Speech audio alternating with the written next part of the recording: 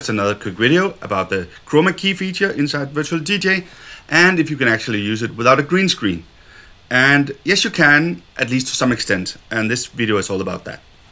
So if I turn on my video output, currently running a shader, and I turn my laptop cam on top of it, I get this, of course, as you would expect.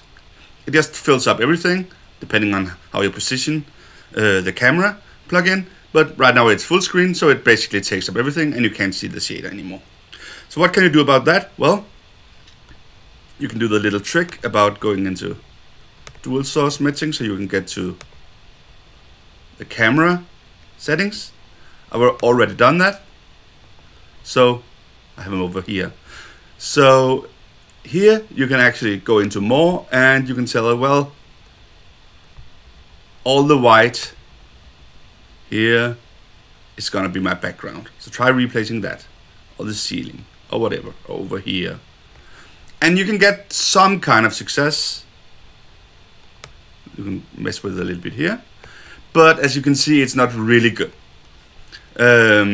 Because, well, it's not a green screen that's behind me. It's walls, it's basically my bedroom right now. I'm sitting on my bed, so not perfect.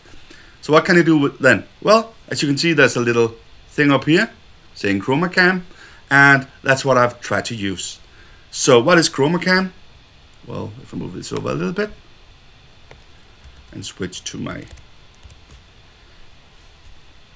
browser, ChromaCam is a little thing built by a company called Personify, and it's actually a go-between thingy that's designed to remove anything from the camera that's not in the absolute foreground.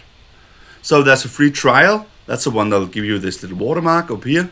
So as you can see, it's actually already running for me. So that's what I'm using right now. But the pro version that removes this thing is only about $30. That's of course money. But there's also other solutions out there like ChromaCam. So you can try other ones. But this is the one I've messed with so far. So right now we have the watermark, but if you buy it, you don't. I have another laptop where the purchased version is on. So if I go back here, say, well, that's fine. Don't need you anymore. So I'm back on Virtual DJ here. And I say, well, what can this thing do? Well, when you open it and you actually start using it as a camera, because you can see over here that I've actually selected ChromaCam as my camera. So that's how you do it. Virtual DJ sees it as a separate camera, but in reality it's just a go-between, so it goes on top on your regular camera. You can of course in the settings here tell it what camera it's supposed to be on top of if there are more than one. So right now in here I've selected my integrated webcam. So right now it's not doing anything because it's just putting the regular camera through. So what I'm now going to tell it is, well, replace everything that's not the foreground with green. Like that. I could also pick something else. But since we're going to use shaders, I say just replace it with green. Because when I replace it with green like that, minimize this, then I can go back into my camera settings here and say, well, what you want to remove with the regular Chroma Key feature is green. So like that, which means of course that now I get a much better output here. So is it perfect? No, it's not. You can see the little lines around my head and things like that down here by my shirt. So if you have a real green screen and you know how to light it and stuff like that, that'll work better. But if you don't, this is pretty good. And of course you can still mess with the Chroma Key settings here to make it a little bit better. If you turn up too high, something else might go away, like my shirt, but maybe something here. And you can also be, say, a little bit see-through, if you will. And of course you can get rid of that if you pay for it, as I said. So that is a pretty cool feature to get there. And it works very well for what it does, I think.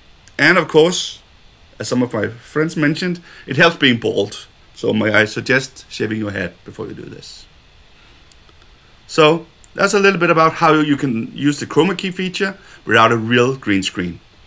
So final little detail is I've experienced that sometimes other programs on the laptop is locking the cameras. So if you've been having Zoom running or Google Meet or whatever, you need to really get those services killed all the way down before setting this up.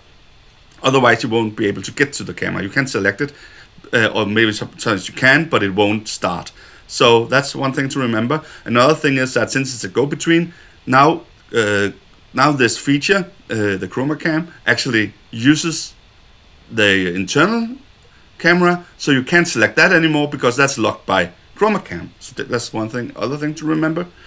And finally, if for some reason this little settings page doesn't open when you select the camera, I've had that happen too.